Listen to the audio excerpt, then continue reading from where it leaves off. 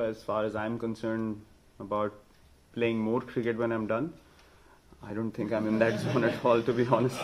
I've played enough cricket in the last 5 years, and look, I can't comment on even the first thing I'm going to do when I retire, because I don't feel like I'm going to pick up the bat again, to be honest. I'd be spent. The day I finish, I'd be totally spent, and that's the reason I'm going to stop playing cricket. So I don't see myself coming back again and again. I think once I'm done, I'd be done, and I won't be seen around the scene. A holiday is good, but not picking up the bat, mate.